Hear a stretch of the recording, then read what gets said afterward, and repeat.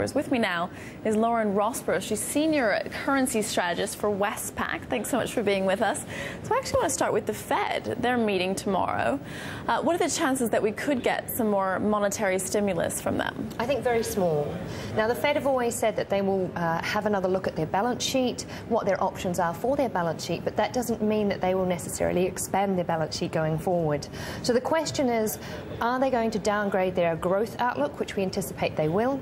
And that is one step further towards the potential to expanding or further quantitative easing in the future, but not tomorrow. So more QE perhaps in the months ahead, maybe the early next year? Well, if we start to see the numbers continue to slow down like we did on Friday, then certainly that is a possibility. The Fed definitely wants to keep this economic momentum going, and you know, by the end of this year, we're certainly looking at growth in the US about 0.5% on an annualized rate, so a very, very somber growth numbers come Q4. What about other forms of stimulus? We had Joseph Stiglitz on Bloomberg last week saying that a better designed stimulus program, another round, is needed in the U.S. And then over the weekend we heard from Robert Rubin and Paul O'Neill, the former U.S. Treasury secretaries, and they disagreed with that. What do you think? Well, I think to some extent you've got to let households and firms go through this balance sheet consolidation process. So we're always going to have slow growth. We're always going to because people are deleveraging. That's absolutely right. And to that extent, what the Fed needs to do is to stop a deflationary spiral and to stop consumer sentiment falling through the floor. But until consumers and householders sort out their balance sheets, it is going to be a slow and very long road. There's no way out of the slow and bumpy recovery then. What about the dollar? Where's it headed over the next few months? We had John Taylor at FX Concepts this morning saying that he said for the next couple of weeks it's going to be weak, but then it's going to rebound. He said as things get worse, the dollar's actually going to go up. What do you think? I agree with that view. We are in summer months, and the market tends to wax and wane, or it tends to trend. And what we've seen is, given there's the sovereign risk from Europe has dissipated somewhat, the market's focused on relative growth stories, and the US is underperforming, in particular relative to Europe on that front, and hence the dollar's been sold off.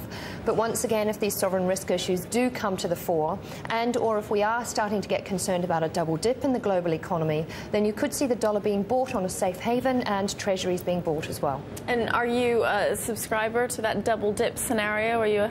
No, not at all. We do think growth is going to be anemic, so your output gap's not going to close anytime soon. We are in this big bath sort of approach where you go down, you go along for a very long time before you actually come out the other side. So tell us about the euro. Do you think it has peaked? I mean, it's mostly been driven by the dollar. Absolutely, it is the anti-dollar trade, and if you look at euro 130 to 2030 was the level that everyone was looking at to the top side. We've pushed through that. If you look at very short-term models, looking at relative interest rates, because the short-term spread has certainly moved in euro's favour, you're looking at around about 135, 136 at its peak. So that is still some upside from here, potentially over the next 2 months. Interesting. We've got the German trade data out today. That's supposed to show a rebound because the euro, of course, was lower only a few weeks ago.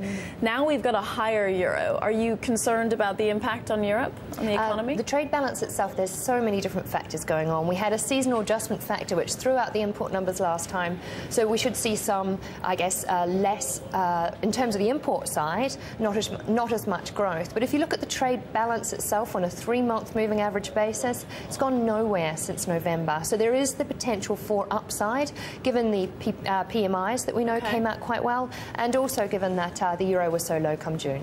All right. Rosborough from Westpac, thanks so much for joining us.